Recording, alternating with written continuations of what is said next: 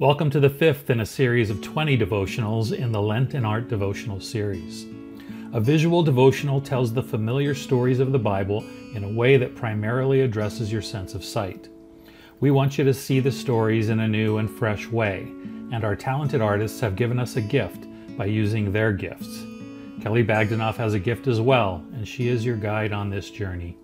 Our prayer is that it helps you to see God during this season. In this devotional, there are two basic parts. The first is called the reading. You should approach paintings in the same way you would a book. A book has words that conjure up ideas and images in our head. A painting uses images and is evocative and striking. The symbols and placement have meaning, and we need to read the meaning. In this part of the devotional, Kelly will provide the needed items of background that will help you to read the painting. The second part is the contemplation. Kelly will give you some guidance, but she really wants you to engage with the painting and let it speak to you. Examine the painting, notice the details, read the accompanying passages of Scripture, and see where the artist is taking the story. And you will be surprised that you experience the story of Jesus in a fresh new way. We cover 20 different paintings in the whole devotional.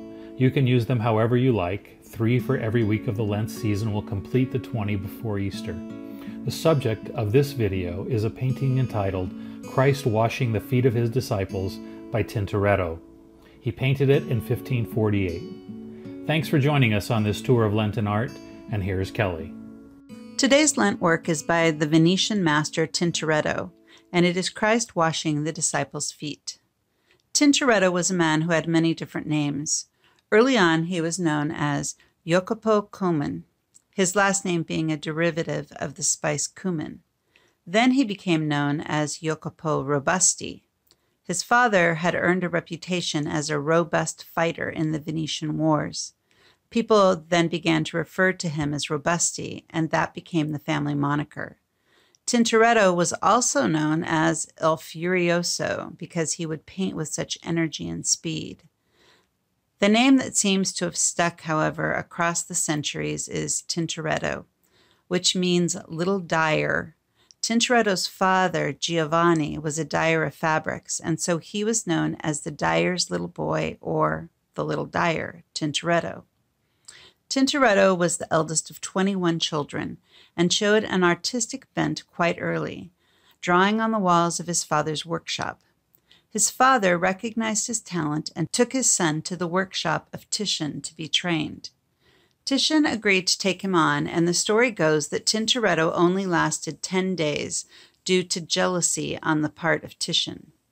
When Titian found out that the drawings he was looking at were those of this young, untrained boy, he sent him home claiming that he wasn't trainable. True or not, Tintoretto continued to admire Titian and his work. Titian, on the other hand, had a lot of unflattering things to say about Tintoretto. Some of the negative comments were due to Tintoretto's fast, loose brushstrokes and the emotional style that he had adopted. While Tintoretto's style would eventually gain popularity, during this time it was considered lazy. Often, innovators are looked down on by their contemporaries, and innovations are not valued until later on.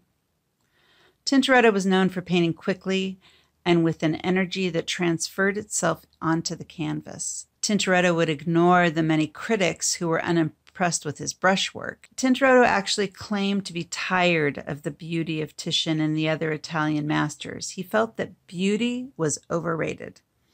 While pleasing the eye, beauty didn't move the viewer emotionally. He held to the belief instead that perfect beauty simply wasn't exciting enough to convey the stories of the Bible and make them come alive. Therefore, Tintoretto sought innovations to make his paintings unusual, dramatic, captivating, and tense.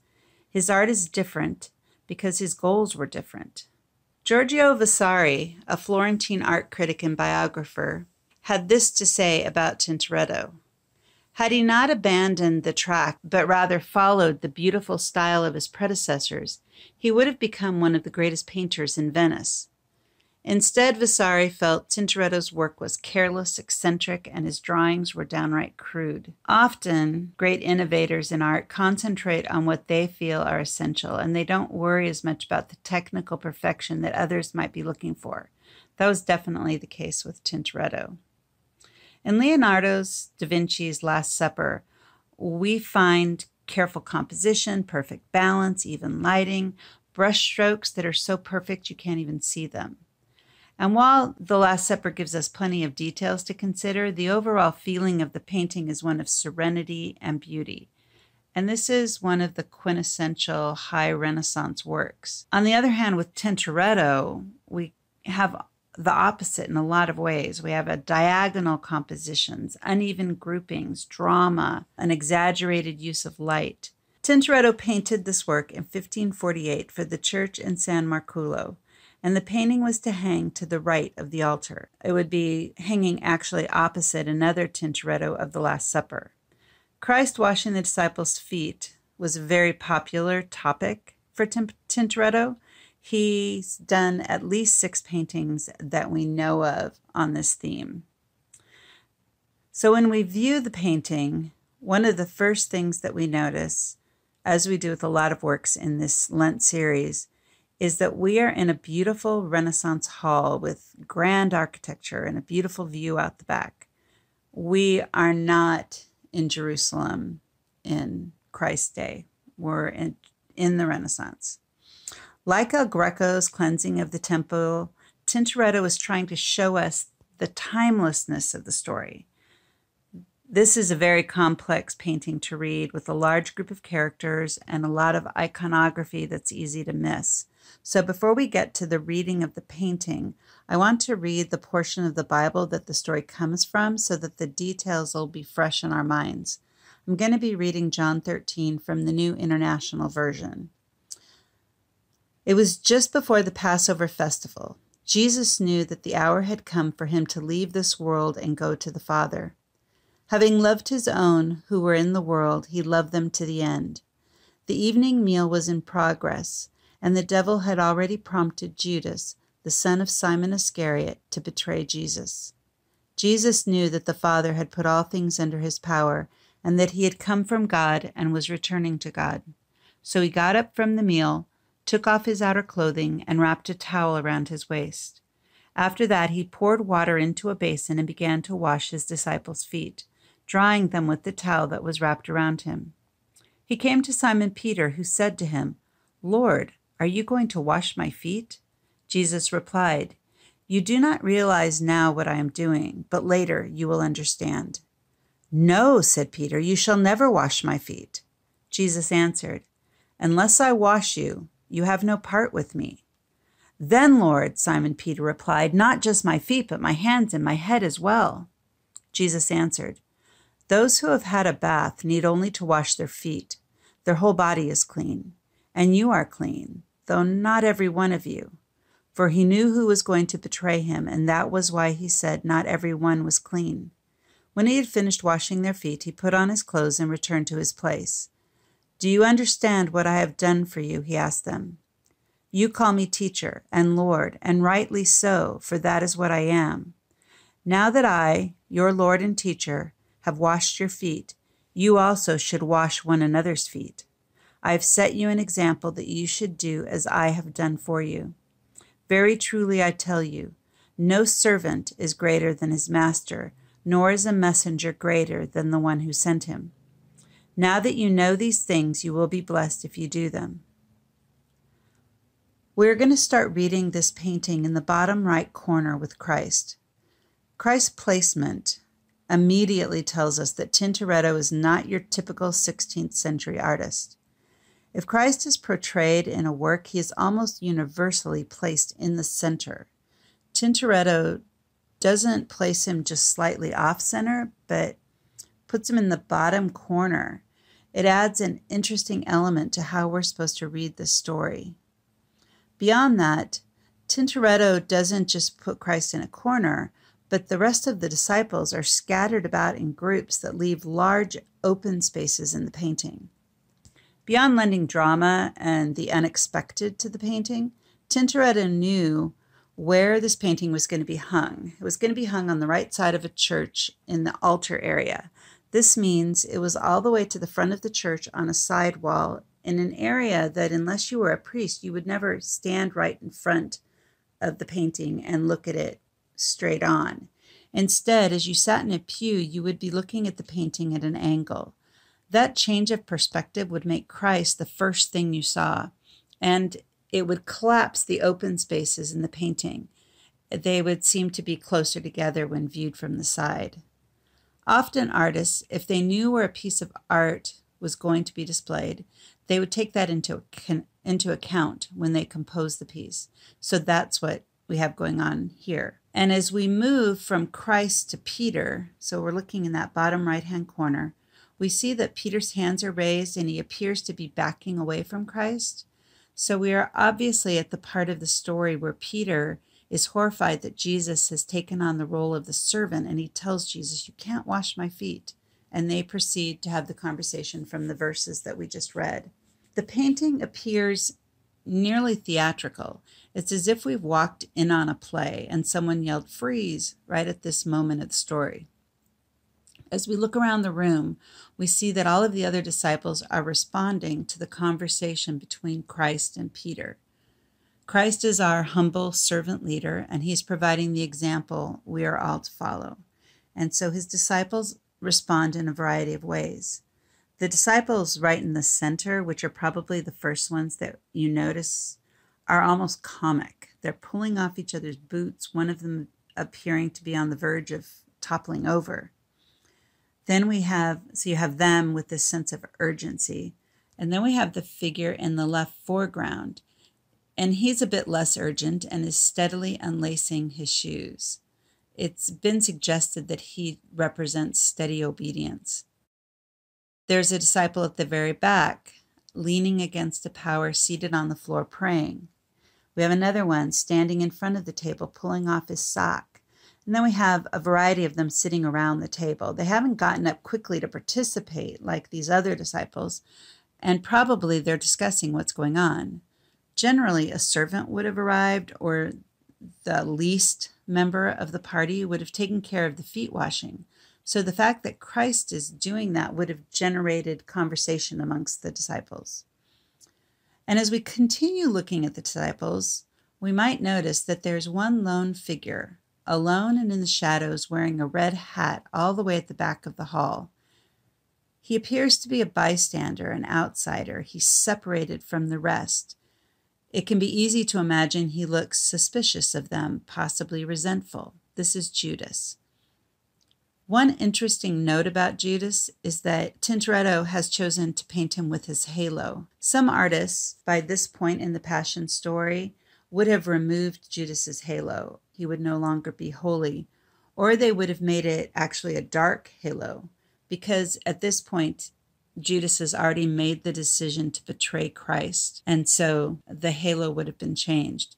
But Tintoretto has left his halo just like all the rest of the disciples. Judas is lingering in the shadows, and it reminds us that soon we're going to enter into the darkest hours of Jesus' passion. This very night, Judas will betray Christ, he'll be arrested, and the next day we'll be moving into Good Friday. Now we have an odd detail. If we move up into the upper right-hand corner of the painting, that top right corner, there's a doorway where we can look through into, it's like we're looking into another room. And in this other room, all of the disciples in Christ are in that room having the Last Supper. We have them right across the middle of the painting, taking off their shoes, and that scene, and that's what's happening in the present. But we also have this view right into the immediate past. They've just finished having the Last Supper, and Tintoretto has clued us into that and included that in the painting. When we read the story, we notice that Christ actually rises during the meal to wash the disciples' feet. So at least a portion of the Passover meal has already occurred when the events in the painting unfold.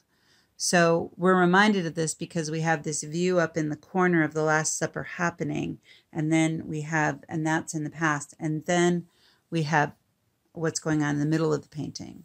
This is also a nod to the fact that this painting, when it was hung in the church, was going to be directly across from another Tintoretto painting, that one of the Last Supper. So he's included that painting in this little room up to the right corner. And in case we need further reminders that this is a Passover meal and that it is the beginning of our practice of communion, on the table where the disciples are sitting, there is a loaf of bread and a jug of wine. So the Eucharist is present. It's in the present. Past, present, and future. All of them are in this painting. The past is in that view into the room where the Last Supper has just occurred. The present is the main scene of the painting with Jesus and his disciples, and the future is in the background. So let's take a closer look at the background. We're looking through the building off in the distance, and we see that outside there's a long, smooth pool with a boat on it. There's an Ark of Triumph behind the pool and an obelisk next to the ark. All of these are symbols with their roots in mythology and ancient Greece and Rome. We have classical architecture out there in the back, and that's our first clue as to how we're supposed to read the iconography of this portion of the painting. The pool and the boat are symbols from Greek mythology. The pool of water is the river Styx, or death, and one had to cross the river Styx in the boat, which was steered by Charon. Charon's job was to ferry the dead across the river so that you could enter either paradise or hell, depending on how your soul was judged. So this image of the river and the boat, or the pool and the boat, foreshadows Christ's death. We are looking in the background into Christ's future. And although we see that Christ's death is coming, the background is actually quite hopeful because we see that beyond the pool is the Ark of Triumph. So yes, Christ is going to have to die and go across the river Styx, or death, but ultimately Christ will be victorious. And we know that because we have an Ark of Triumph there on the other side of death. And we have the obelisk, which is also a symbol of victory. So the background is meant to give us hope. Even though we see that death is coming and we know that Judas is about to betray Jesus, we also know that Christ will emerge from these dark hours victorious. The painting is set in a Renaissance palace, which emphasizes the message that this story is outside of time. We've had Tintoretto remind us that by putting the Last Supper, the past that's already happened in one corner, the present is going on in the center of painting, and the future in the background, that we have all of those. But the story itself of Christ humbling himself and washing the disciples' feet is a timeless story. No matter when you live, whether it was in the Renaissance, in Christ's day, or for us in our modern age, the message remains pertinent and timeless. So we have the past, present, and future in the painting. And then we also have the idea that the message that Christ was giving his disciples is timeless. Now, there is one thing that I have failed to talk about. There is a dog in the painting right in the center. That's a little odd. And it actually caused Tintoretto some problems. Paintings that were going to hang in churches were subject to evaluation by the religious authorities. Tintoretto was called before the Inquisition because they found that the dog was irreverent. Oftentimes, the Inquisition would require artists to paint over something that they found objectionable. Tintoretto, when he was called before them, must have made a good argument because the dog remained. So the dog must have served a purpose, or Tintoretto made the argument that it wasn't irreverent, and they eventually agreed with him. But in Renaissance art, dogs have a lot of symbolic meaning. Dogs can be used to denote faithfulness and fidelity, guidance and protection. So maybe Tintoretto included the dog to signify those things. We're going to be moving on now into our time of contemplation, and I want to invite you to consider the painting, especially focus on that strong diagonal movement from the lower right corner where Christ kneels to serve his disciples. We sweep up through the room filled with his followers, including Judas, and we travel over the water, or death, and we end in the triumphal ark, or the resurrection. Through this sweeping narrative and diagonal, we see a clear visual portrayal of Christ's purpose and his essence of who he was. We see the creator of the universe kneeling down to wash the dirty feet of his creation. We see the Lord of Lords who could summon angels to serve him, instead serving a group of fishermen. We see the King of Kings who could slay his enemies with a word, willingly walking towards his own death so that we can be resurrected and we can join him at the Ark of Triumph. Lord, we are undone when we consider the great love with which you loved us. We are overwhelmed by your great mercy toward us. We are humbled by your example. We desire to follow you, but we are weak and afraid. Give us courage to love the unlovely. Give us compassion to lift those who have lost hope. Give us strength to serve where you have served.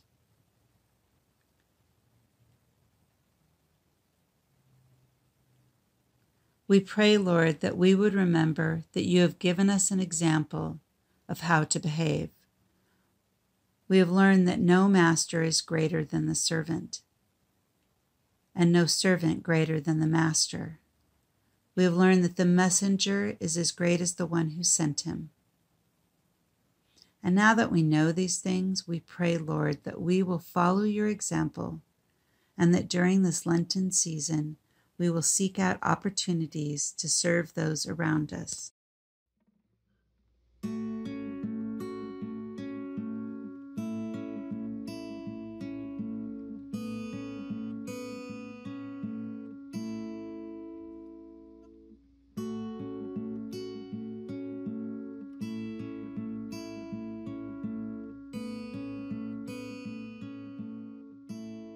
I love you, Baba.